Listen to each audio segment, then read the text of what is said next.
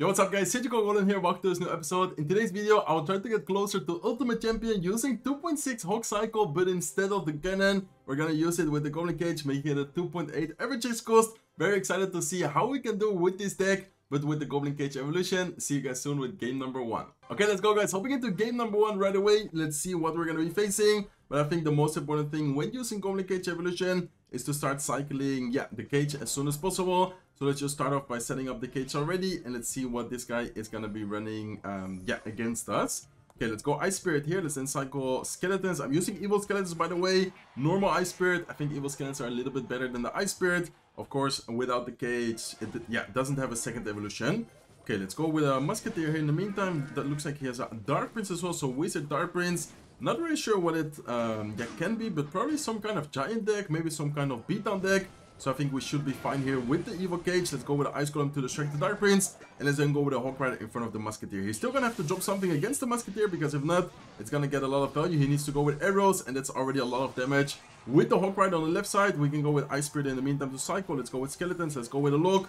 And I would like to even pressure here with another Ice Golem plus HOG Rider, because I feel like he spent a lot of elixir. But I don't want to go into like Sparky or something, so let's wait a little bit, make sure we have 10 elixir, and then I'm gonna go Ice Golem. Also wait a little bit just in case he goes with something predicting the HOG Rider. It looks like he does go with a Battle Ram. Let's go with a Cage, and then afterwards we could go with a HOG Rider, but I think I'm gonna wait a little bit.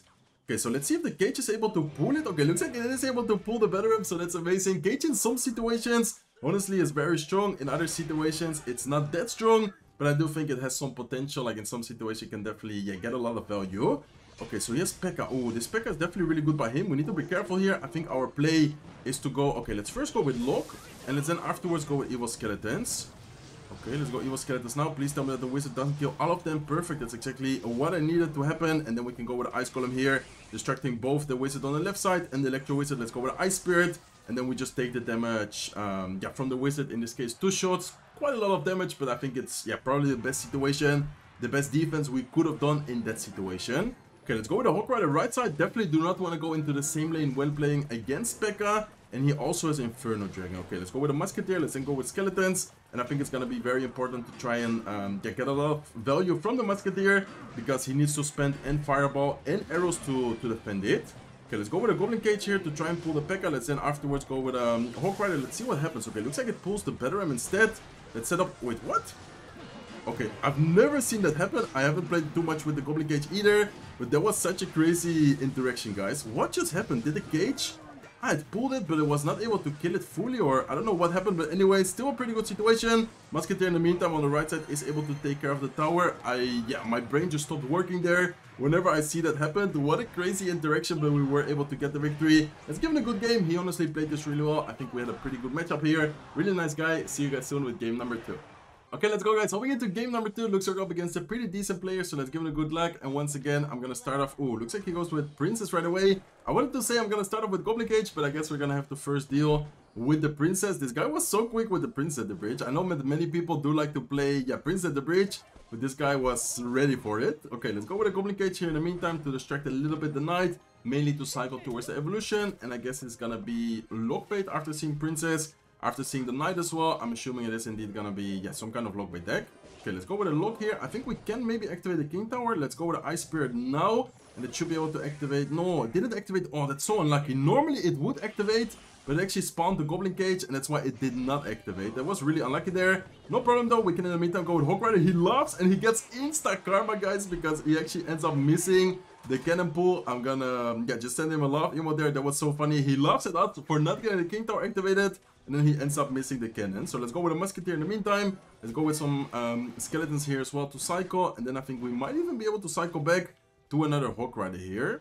Okay, let's go with Ice Spirit. Let's then go with an Ice Golem here in front of the Musketeer. And I think I am actually gonna go with HOG Rider as well, knowing that he doesn't have it in cycle yet. I think he still needs to cycle. Exactly, he still needed to cycle. And then the HOG Rider in the meantime. No, that's unlucky. The Princess shot actually ends up killing the HOG Rider there. Okay, I don't know why he's laughing. You just ended up missing the cannon. This guy is BMing quite a bit, but no problem. I'm just gonna try to keep my focus, and then hopefully afterwards, if we end up winning, I'm also gonna BM him a little bit.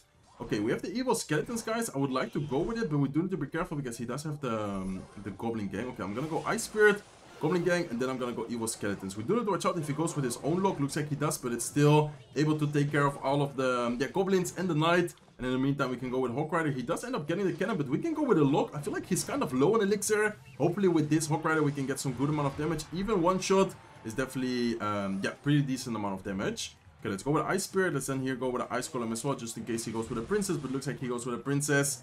Kind of defensively. Let's cycle Skeletons here, and then I'm gonna cycle a Musketeer or use a Musketeer on defense. Okay, we need to be careful. I think I'm gonna go lock left side, then I'm gonna go Fireball right side. Okay, he did end up dropping the Goblin Barrel a little bit more backwards, but luckily on the left side tower where we took a lot of damage, it doesn't really matter. And I feel like in this matchup, the Goblin Cage isn't really useful, especially the Evil Goblin Cage doesn't really do much. So I guess we're just gonna have to play kind of without the Goblin Cage in this one.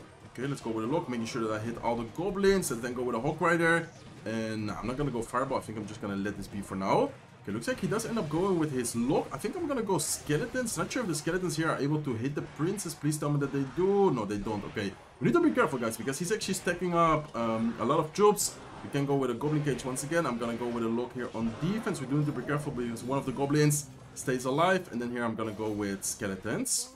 Okay, let's see. Let's go with a Musketeer or to counter the Princess. What is even happening right now? He's spamming so much. Like, he's doing a pretty good job at pressuring, I'm not gonna lie. But it's still, really annoying. Okay, let's go with Ice Spirit. Let's go with a lock on left side. Let's then go with a Musketeer. And please, someone kill those princesses. I mean, not the Musketeer, the princesses. They are making me nervous right now. Okay, so we still have everything under control. He's definitely applying a lot of pressure, as I just said. Let's go with the Goblin Cage. Let's go with Skeletons. Let's go with a lock here as well. And then we need to try and get some damage, maybe with Fireballs, because I feel like knowing that he has cannon, and just in general seeing the matchup, I don't think we can actually get much damage with the Hawk Rider. I don't know why he would cycle Princess there. There was actually a pretty bad Princess on his part, because in my opinion, he just gives us a free Fireball, which anyways, we are interested in fireballing his tower, probably even without hitting the Princess. Okay, let's go with the Ice Golem. Nice, perfect. I knew that he was probably gonna go with a Princess at the bridge, so that's why I tried to not use the lock there. We do need to be careful because he's applying a lot of pressure with the Evil Knight. Let's go with Skeletons. Let's go with a Hawk Rider here as well. I don't think we need to lock on the left side, so that's perfect. I'm once again gonna go Ice Spirit. Let's go with a lock here on defense, and let's then go with the Ice Golem as well. Okay, we're doing a good job at defending. I feel like he's also doing a really good job at trying to pressure, trying to outcycle us. But so far, we're doing a good job at keeping up with his cycle and also getting pretty good reads on his barrels, like behind the tower. Okay, once again, we do end up missing one of the goblins, but I think it's no problem. Let's in the meantime go with a Musketeer. Let's go with an Ice Spirit. Let's go with another Musketeer here, and I think that should be pretty much good game. He should have a rocket in there. I don't think he will be able to get the damage necessary. We can even Fireball in the last second if necessary. He does go with the rocket, but I think he's low on elixir right now. Fireball plus the Hawk Rider should make the Hawk Rider get some hits on the tower, and that's gonna be a good game. What a crazy match. We did end up getting the victory, so very, good game. Well played to him. I honestly liked how he played that match. Really, really well played. See you guys soon with the next match. Okay, let's go, guys. By the way, how do you guys feel about the Goblin Cage? I feel like sometimes it's pretty good in some situations, but then in others, especially the last match, for example, against the Lockbait matchup, I feel like I barely used it, and it was just, like kind of awkward having the cage, especially the Goblin Cage evolution in the deck. So not really sure how to feel about it. I feel like in some specific decks, it could be good. Maybe specifically in 2.6, it's not the best option, but it's definitely still fun to use, and so far we're doing pretty good, actually. Okay, let's go with a Musketeer here. Let's see what he's running. Looks like he has Knight, Night Witch, maybe some kind of, beatdown deck. Looks like he also has a Fireball.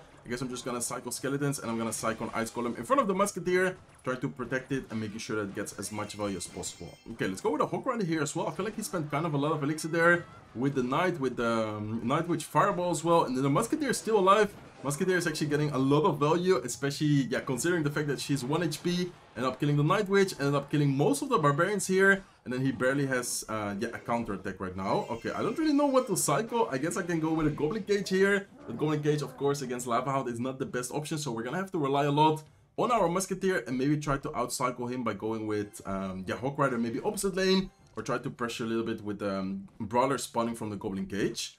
Okay, let's go with a Musketeer here on defense. We need to be careful if he has a Miner. I'm not sure what version he's running. Could be, some kind of Miner version. Could be something else. Looks like he has a Balloon. Okay, what I'm gonna do is pressure a lot. Skeletons here on defense, and then I'm gonna Fireball as soon as I can. Plus an Ice Spirit on top of the Balloon, and the Musketeer hopefully should be able to deal with the Skelly Dragons. In the meantime, we got a ton of damage. Look at the damage on the left side. Goblin Brawler is also, like the Brawler from the cage, is also able to get on top of the tower. Left side down to 1346 HP. And that is looking pretty good for us right now.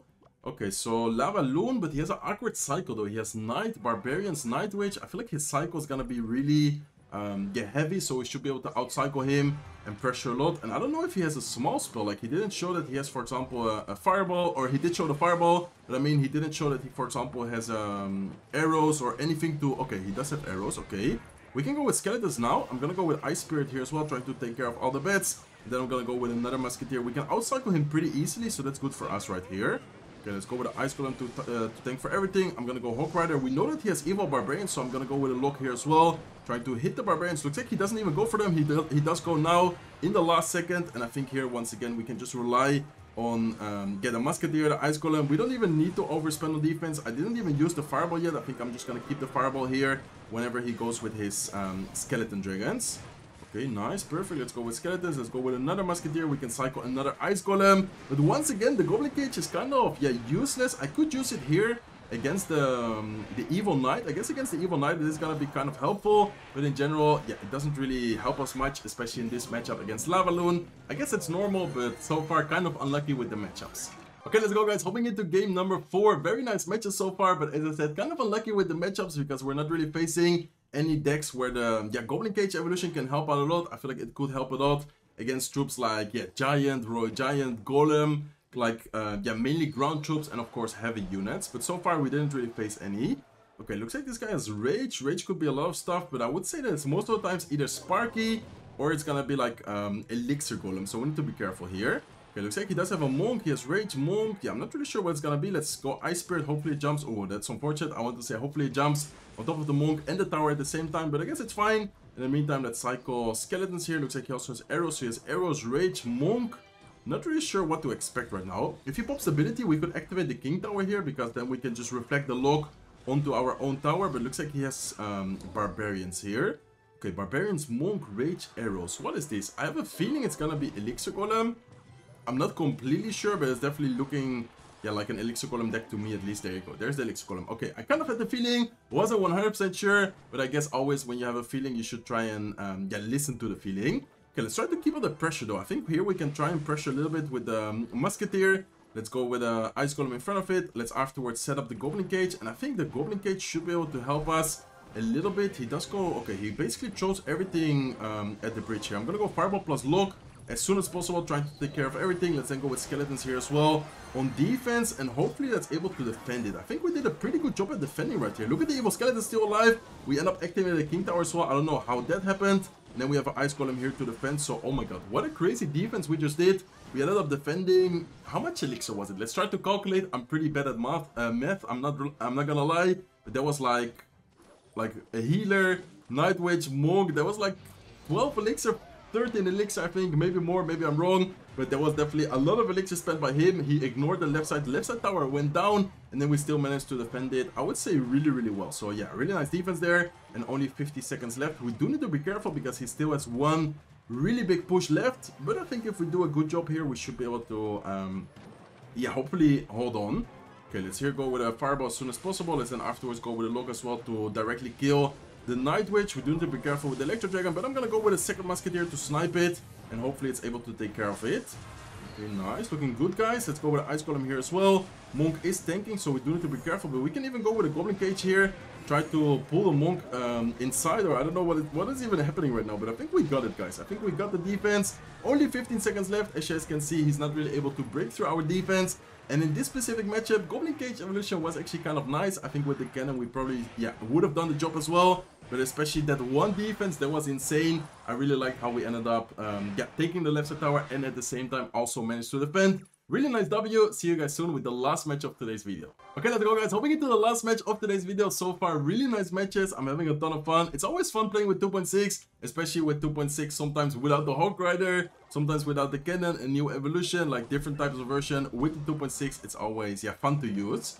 Okay, looks like this guy is a Barbell. Not sure what Barbell could be. He is in, I believe that's a Korean clan. Most of the times, Korean players, for some reason, love playing Splash Art. So hopefully it's not gonna be Splash Art. Because if it is gonna be Splash Art, okay, I think it is gonna be Splash Art. I don't know why, I don't know what's up with Korean players playing Splash Yard, but they always love playing Graveyard. Like, for some reason, they're just a fan of using their Graveyard decks. Okay, let's go with a Musketeer. I would say pretty high, trying to not give him too much poison value. I think he still could potentially poison here, but the Musketeer is also gonna, yeah, walk up, and then here we can go with a Fireball. Okay, I'm gonna go Fireball already because the Musketeer is still alive, and then this way she can get at least like 2 or maybe 3 shots. Okay, 1 shot actually, but I guess it's fine. And let's here just go with Ice Spirit to distract the Brawler, and I think with that, we already end up defending it, yeah, without having to spend anything else.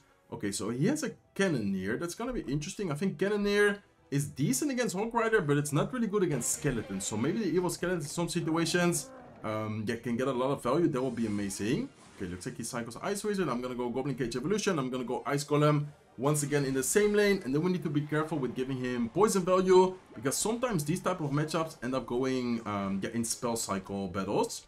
Okay, let's have the Evil Skeletons ready in case he goes with his Graveyard. Looks like he doesn't, and I would like to go with a Hog Rider right side. Even though he has Goblin Cage, I think we still go with a Hog Rider here, and then afterwards we just, okay, let's go with Skeletons as well. These Skeletons are gonna force out probably a Nado, or even a Poison, I would say.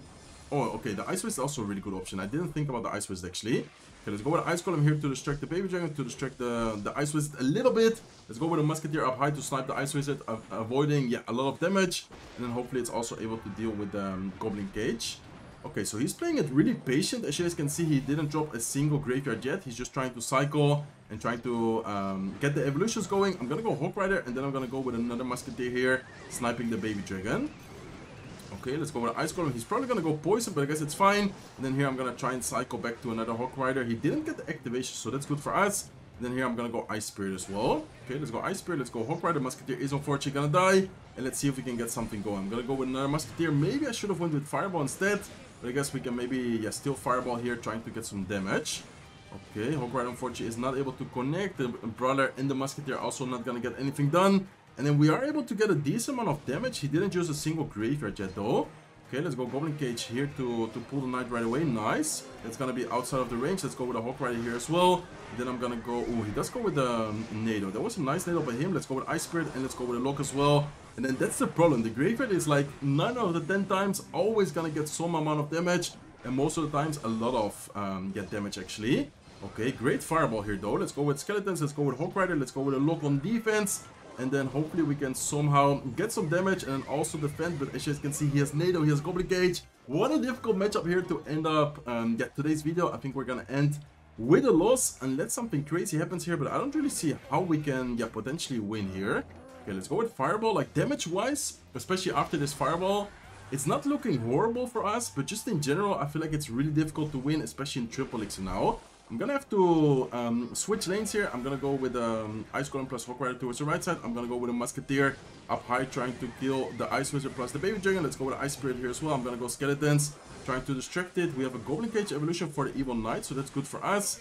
And then, okay, pretty good. Looking pretty decent, actually. I'm gonna go Fireball here. Let's go with Ice Golem as well.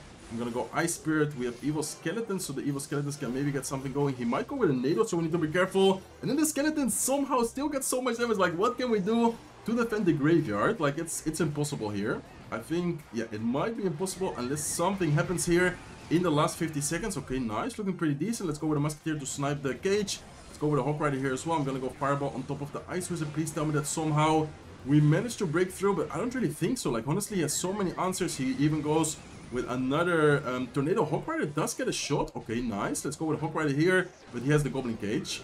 I think he has the Evil Goblin Cage. Yeah, he has the Evil Goblin Cage. Goblin Cage against Hog Rider is a really good answer, so this is unfortunately not gonna be enough unless something crazy happens. But then once again, he's just gonna go Graveyard. This Graveyard is gonna get 10,000 damage as always, so unfortunately we do end up losing the last match. I still had a lot of fun. Honestly, this deck is yeah, really fun to use. Of course, as I said, 2.6 and a different version of 2.6. Always really fun. Hopefully you guys enjoyed it as well. If you did, please make sure to smack the like button. If not, subscribe to the channel. Feel free to subscribe, and I hope to see you guys in one of my next videos. Take care, guys.